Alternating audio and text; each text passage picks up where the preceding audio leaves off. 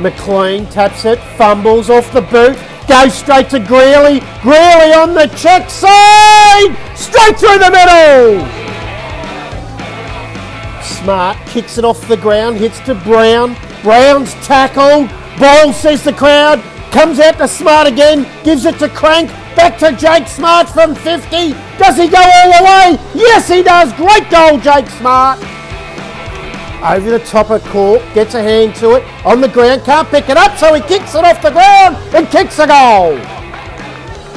We've ticked over 29 minutes the last quarter of Mornington. Shane Allen has the chance.